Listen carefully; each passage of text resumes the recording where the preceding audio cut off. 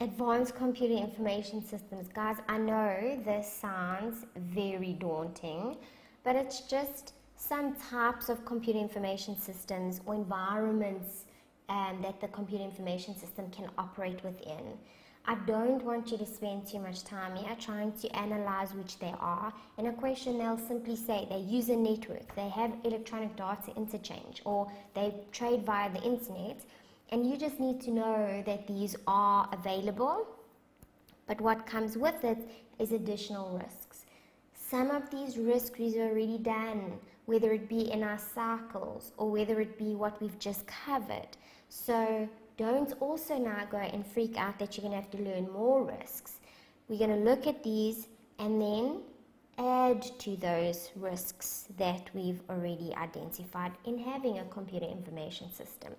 Okay, so a network just connects multiple users within the entity.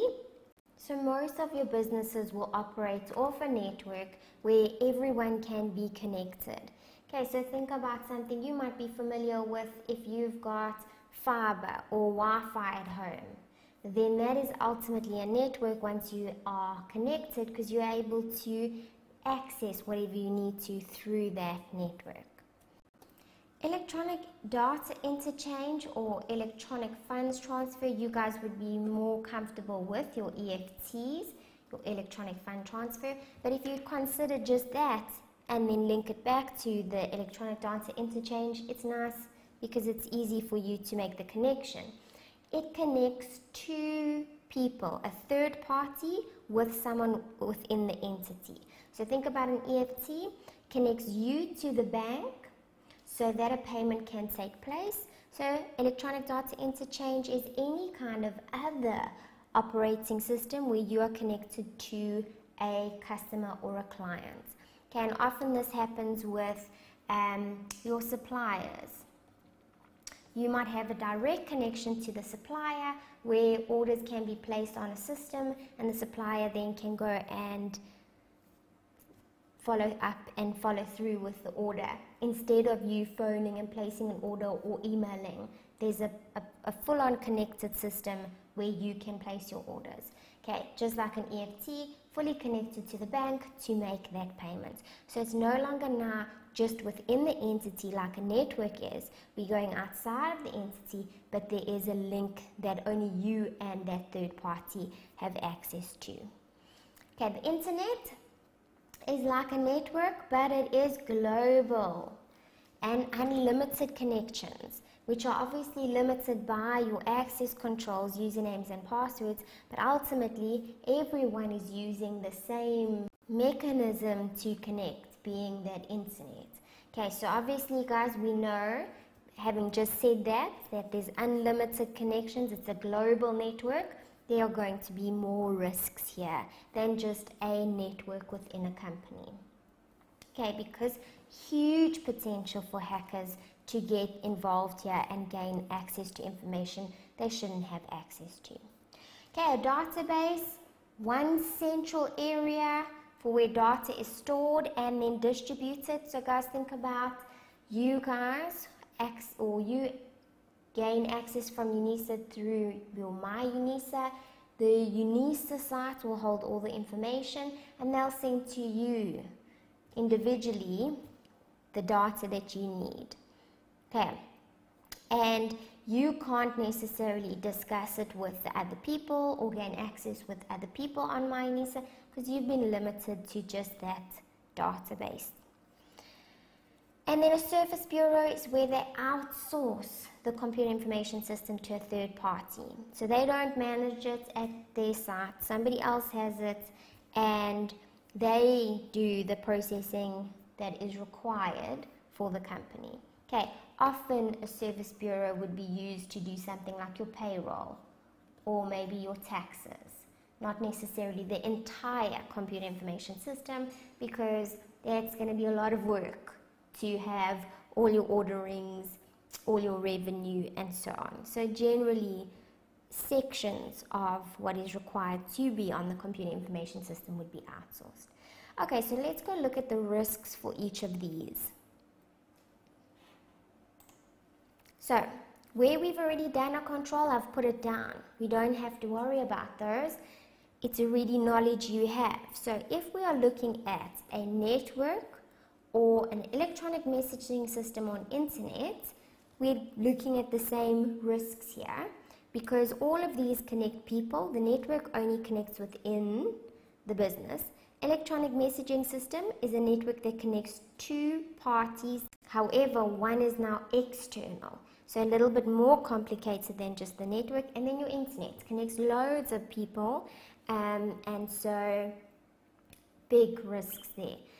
So I've said, yeah, what are the risks? Well, first risk is unauthorized access, because there is now sharing of information through the different mechanisms. So there could be unauthorized changes of data, there could be breach of confidential information because somebody's hacking and gaining access they shouldn't.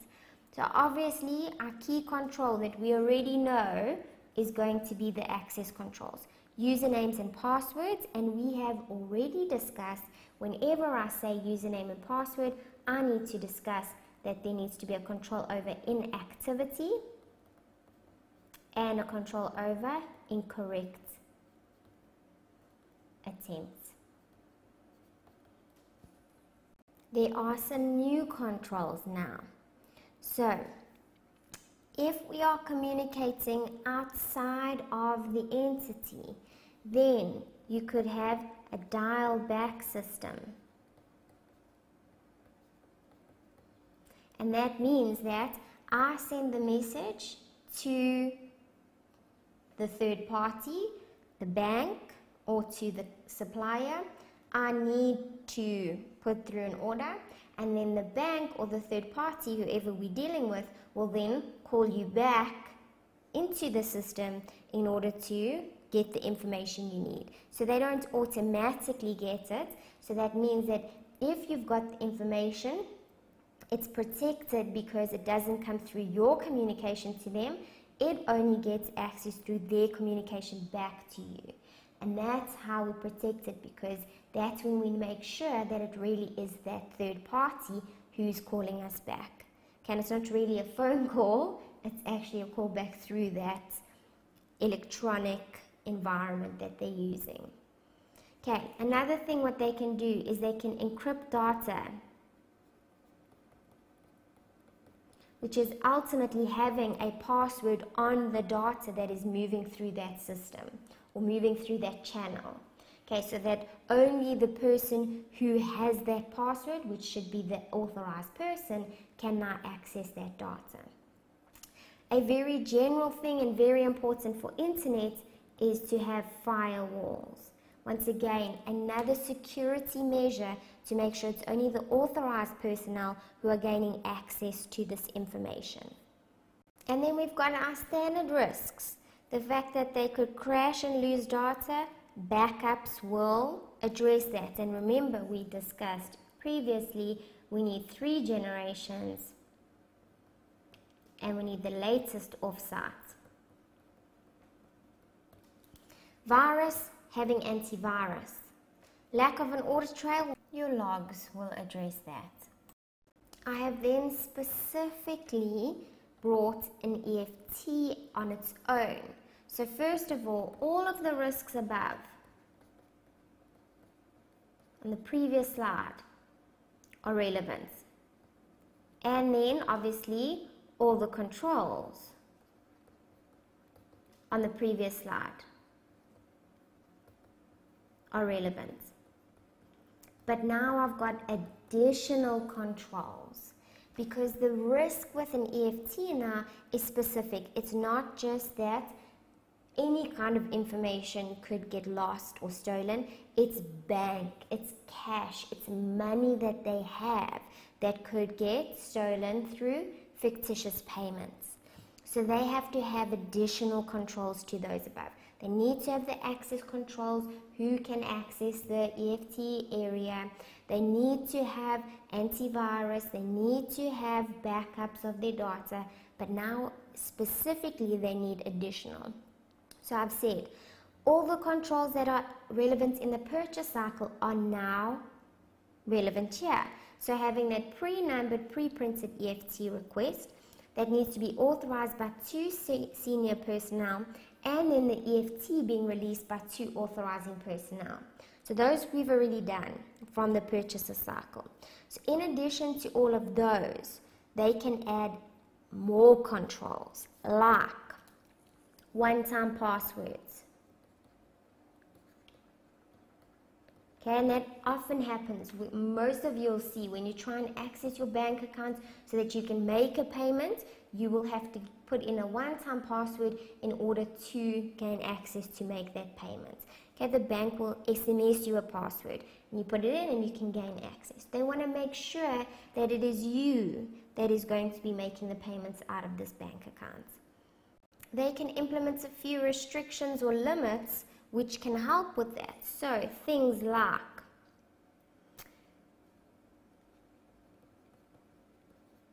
the following restrictions. EFTs can only be made from a designated terminal.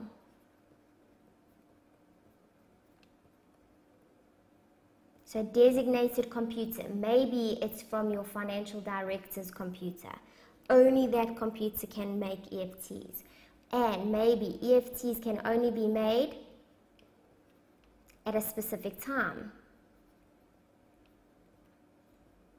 and day. So EFTs are only made on a Friday at 2 o'clock. Okay, so now we're making sure that anybody else trying to process an EFT any other day, it's not going to happen. Okay, because we know the FD has allocated this specific time and day to the work. They could have a limit in terms of a rand amount for EFT payments. It's only up to 500 rand that EFT payments can be made. Or they have a limit on where they get paid from, so maybe only EFTs can be made from a suspense account. So EFTs can't be made from their full bank account. They've got to put it into a suspense account, almost like a holding account, and that's where an EFT will be made. So that limit of 500, whatever, is kept because that's the amount, the maximum amount that can be in a suspense account anyway. We set it above with dialed back communication, so perhaps they can limit the EFT to only taking place once the bank has dialed back. And finally, I would add that they could have a bank recon, which would be reconciling their bank statement to what's in their bank accounts in their computer information system to help pick up if there are EFT payments that are taking place that shouldn't be. Okay, so if your question is specific to EFTs, you want to add all of the controls above plus these controls. If it's a risk question, you want to have all the risks above plus this risk of fictitious payments being made. And again, like I've done with EFTs singling out, I've also gone and singled out trading over the internet. So once again, all of the risks above on the first slide are relevant, and so are all of the controls. But now I've got some additional risks and therefore additional controls. So an additional risk, guys, always remember this, it's one easy mark. If they're trading over the internet, there's a risk of non-compliance with the Electronic Communications and Transaction Act. I bet you're going to forget, and then you're going to see it and you're going to shout at yourself because I said to remember, it's a standard mark, you don't have to know anything else. But if they're over the internet, there is an Electronic Communications and Transaction Act that they have to comply with. So how do they comply with it in terms of controls? They need to understand the requirements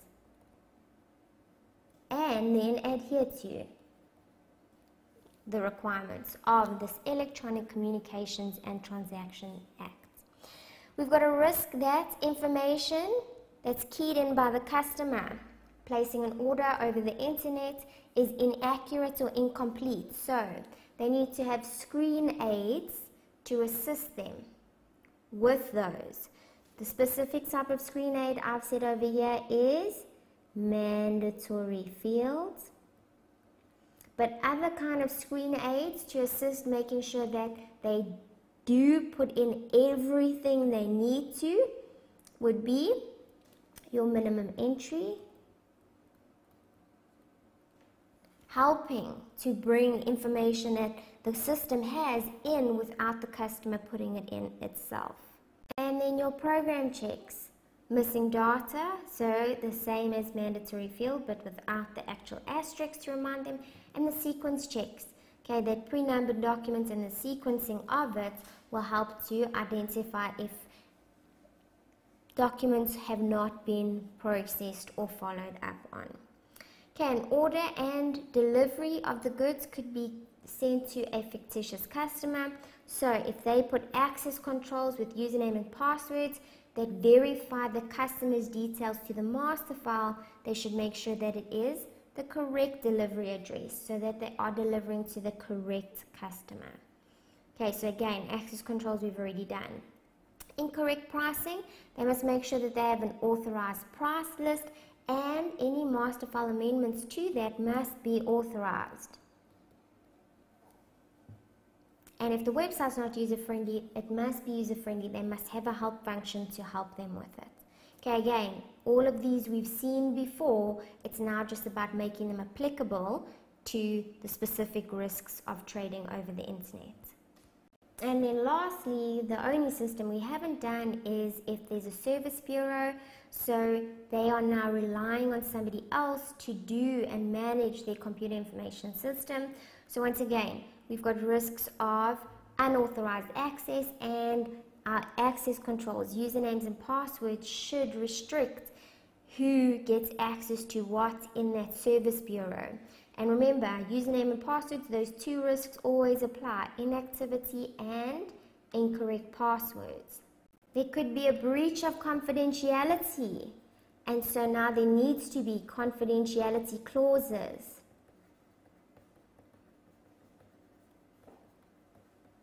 In the agreements with this service bureau to ensure that if there is any breach, that there will be a consequence for that.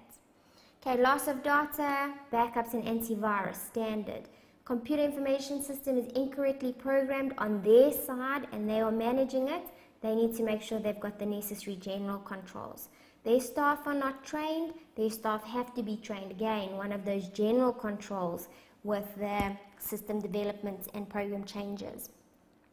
There's a risk of the costs. It's more expensive to maybe outsource than it would be to do it in-house.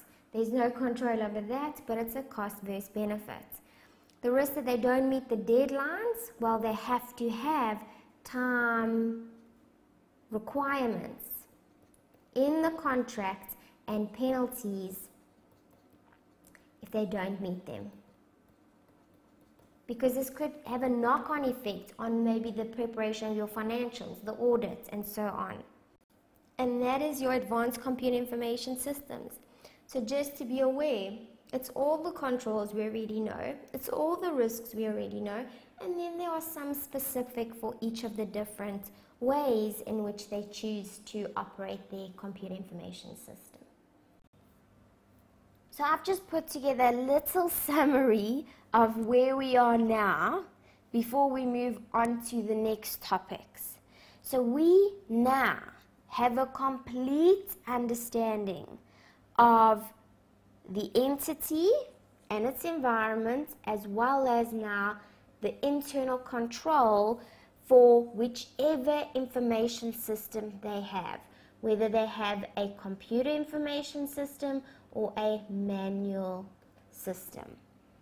So we are able now to go and identify the risks of material misstatements as a result of the entity and its environment, so the inherent risks that come here, and then the control risks that come here because we understand internal control, whichever system they have. And now what do we need to do? We need to respond to these risks. we need to action the audit plan because of the risks we have identified from our understanding.